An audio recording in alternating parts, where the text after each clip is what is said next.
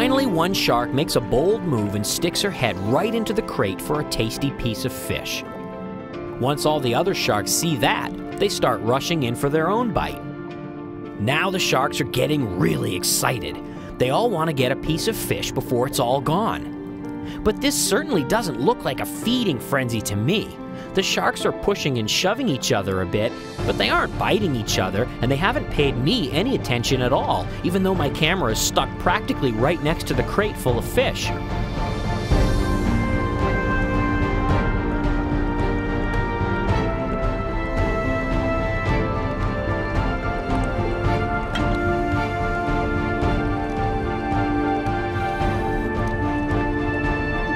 In all of the excitement, one of the sharks grabs one of the tripod legs on my camera.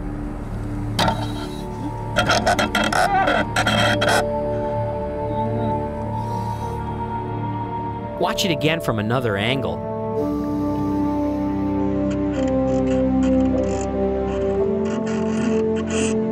I'm definitely glad that is just a piece of plastic and not my arm.